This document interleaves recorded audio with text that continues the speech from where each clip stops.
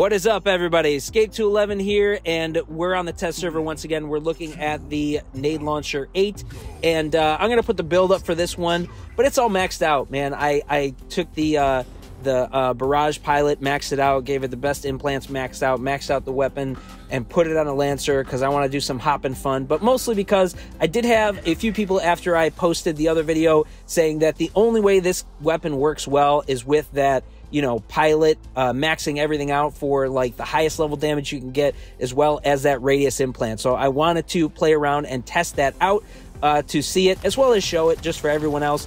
And overall, I think that that's pretty true. I think that, you know, I've played with this at different stages and played some other matches already with this where it is at this kind of stage.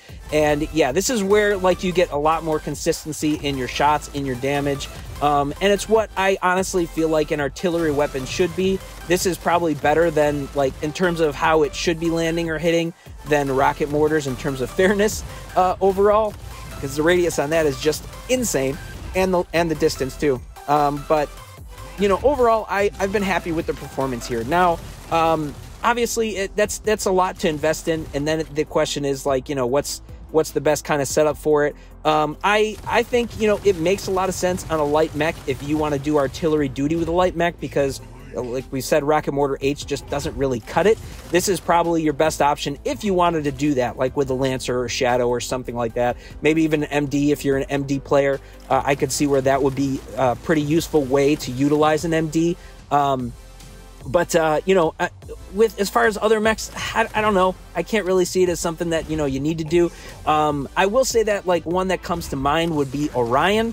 Orion with the mark could slow someone down, because, you know, you want to hit slow moving targets with this to make sure your shots land. Even with the radius implant, you still want to make your shots land pretty well.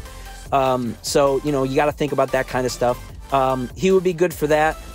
Sorry, yeah, see this guy creeping up over here. Yeah, and as you can see, I'm just trying to, like, prep shots or get ready for him. I think somebody already killed him, but oh, maybe we can get this guy here.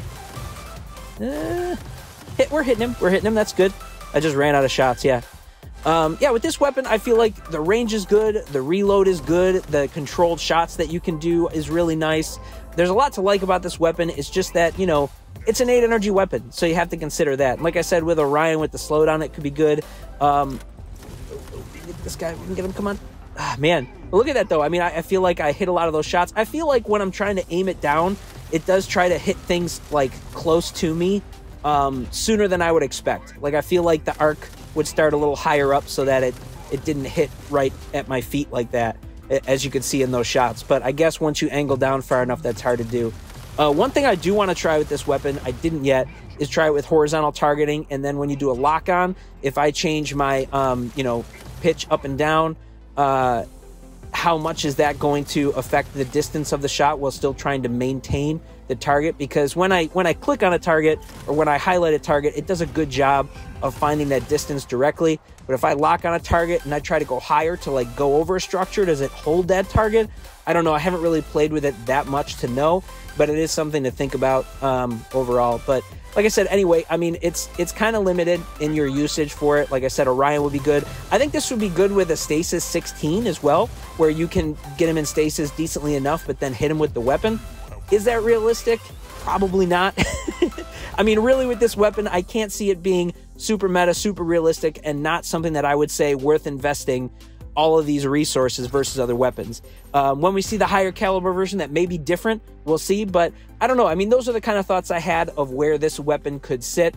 Some interesting uses. I'm curious to hear what you guys think, what you think would work with this weapon. So feel free to comment that kind of stuff below, and we'll see you out there on the battlefield.